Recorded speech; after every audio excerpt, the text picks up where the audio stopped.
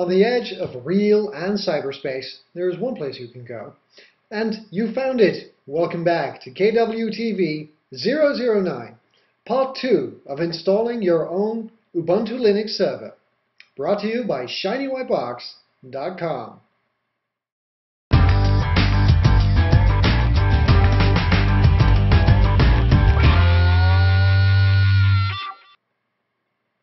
Hey guys and girls, welcome to kwtv009, installing your own Ubuntu Linux server, Part 2.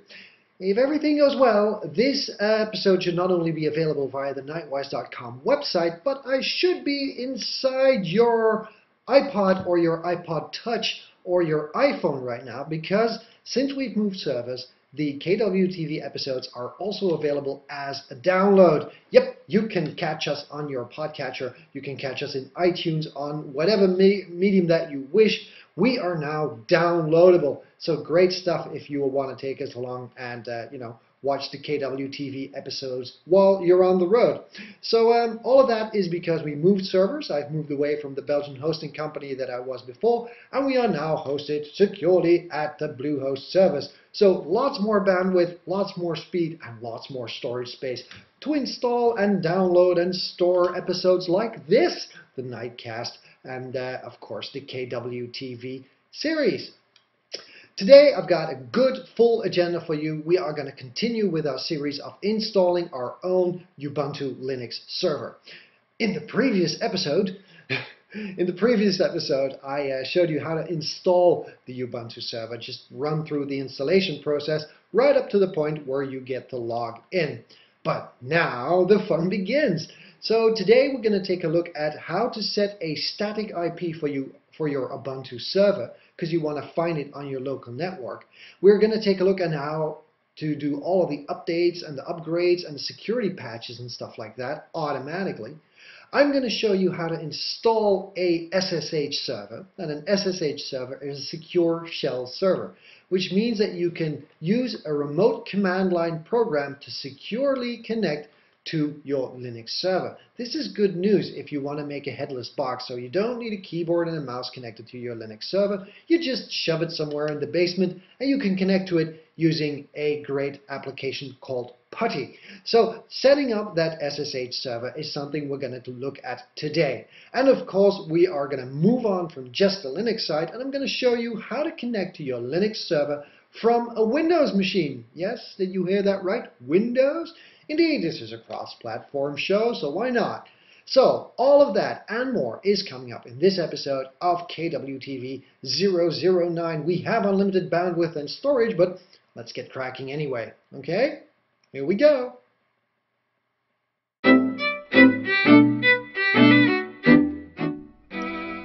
The first thing that we need to do is log into our new server and see which IP our server has. Because there's two kinds of IPs, the static IPs and the dynamic IPs. The dynamic IPs are given by your router or your DHCP server. But because this is a server and we always want to be able to reach it through the same IP, we're going to give it a static IP. With the ifconfig command, we can take a look at what IP our server has. If you look up top at ETH0, you can actually see what the address, the net mask, and the gateway is. Copy these IP addresses down, because we're going to need them a little bit later on. So in this case, the address is 172.16.48.135. It's a funky address because I'm using a VM to do this. And the net mask, or the subnet mask. This is 255.255.255.0, or we can always call it /24, because there are 24 bits in the subnet mask. That's too complicated. What is important is that you know your gateway. Your gateway is the LAN IP, so the internal IP of your router. In my case, that's 172.16.48.2. DNS servers. Of course, your server uses DNS servers. It uses the ones that are given to it by the DHCP server, but we are going to set them manually a little bit later on. So for this exercise, I have taken the IPs of the OpenDNS DNS servers, which are 208.16.220.220. Now, let's get cracking and manually change the IP of our server. To do this, type sudo nano /etc/network/interfaces. This is a text file that Linux reads in order to know how to configure its interfaces. Hit enter and enter your sudo password. And there you have it. There are several interfaces mentioned in this text file. The ones you go to is the primary network interface, eth0, like in the lines before.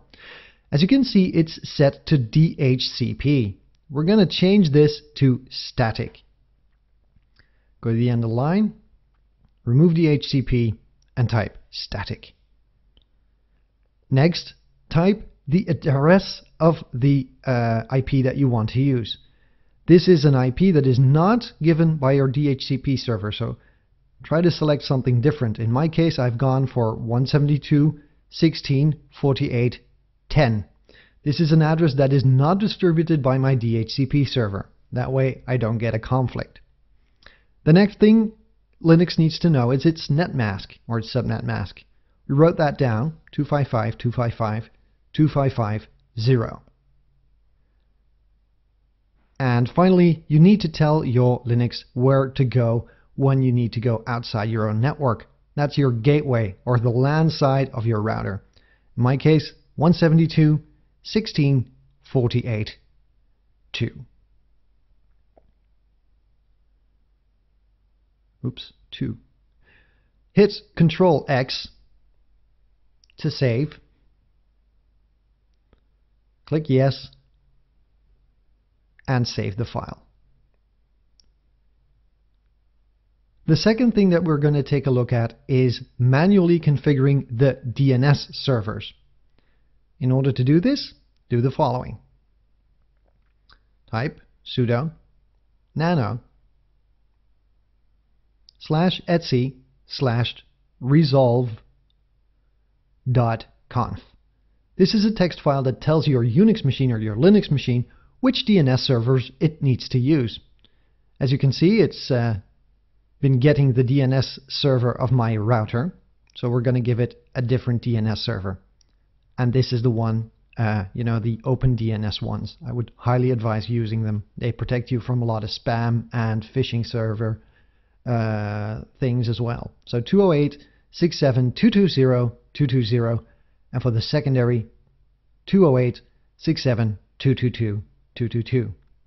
Again, Control X to save the file, click Yes, and enter. Now we have given these new values to our Linux system. We have told it what its new IPs are, but we do need to activate everything. So we are going to restart the networking server. So do this, do sudo etc.initd/networking. And then tell it what to do, restart. This will restart your entire networking stack of your Linux server. So you don't need to reboot, you just restart the networking system. Now we're going to check again by typing ifconfig, and there you see at eth0 172.16.48.10. So we did it completely right. The network mask is there as well. And we're going to try out if it works. We're going to ping www.yahoo.com. This will test our IP connectivity and we'll test if the DNS servers work properly. And as you can see, it's all coming in pretty nicely. Well done. Static IP is done.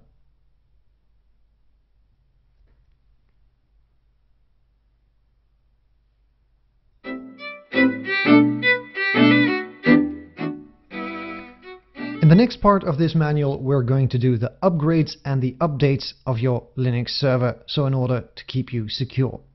Log in with your username and your sudo password, of course. And the first thing that we're going to do is we're going to change the sources list. This is located at etc/apt. And the sources list is a big directory that tells your Linux server what to do and where to get its software. The first thing that we're going to do is we're going to make a little copy of this sources list because, quite frankly, That's important if you do something wrong.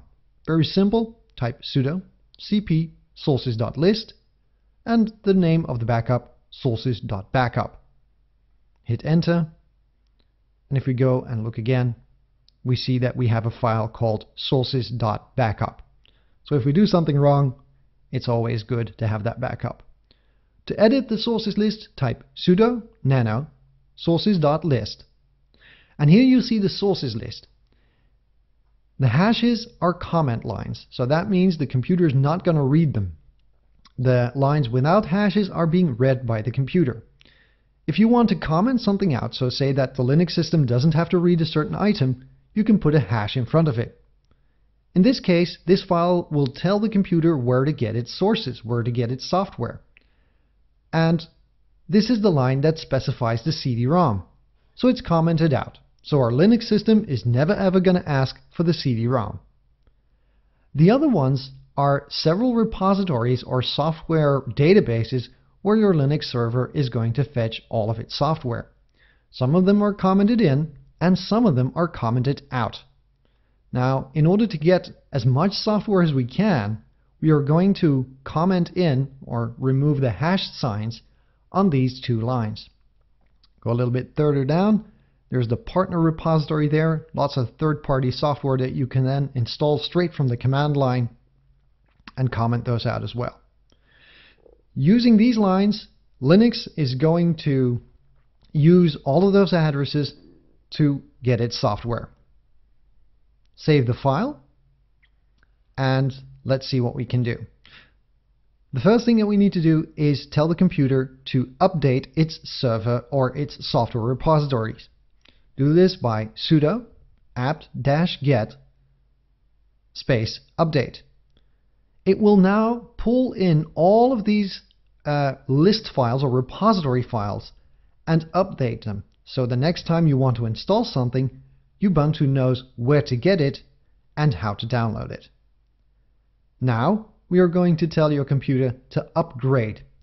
It's going to make a list of all the software on your Linux server and it's going to upgrade this with the last version. Sudo space apt-get space upgrade. As you can see, there are a lot of items that can be upgraded, so just hit yes and enter.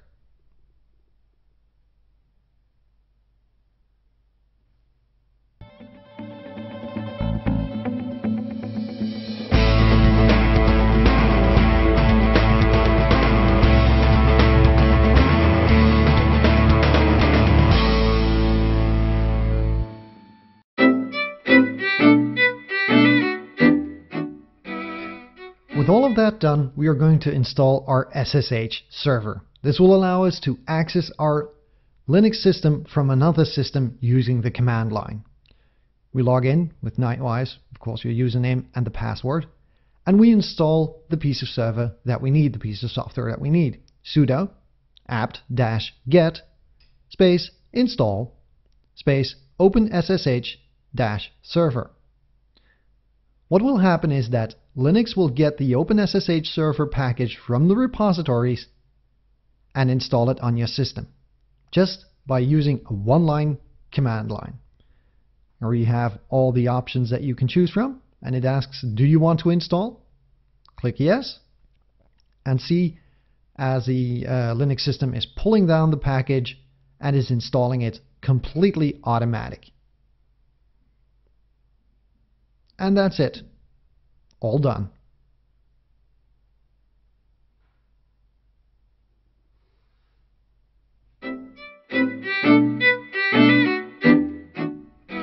The next thing we need is an application to connect to our Linux server from another operating system. Of course, a remote shell application. And a good thing is PUTTY. PUTTY is a great, small and free application that lets you connect to the command line of your Linux server by using a Windows machine and being able to do all the Linuxy stuff straight from there. So go to the download page of PUTTY and download the putty.exe. It's a very small standalone program, so you can even fit it on a USB stick. I'm going to save it here and we're going to save it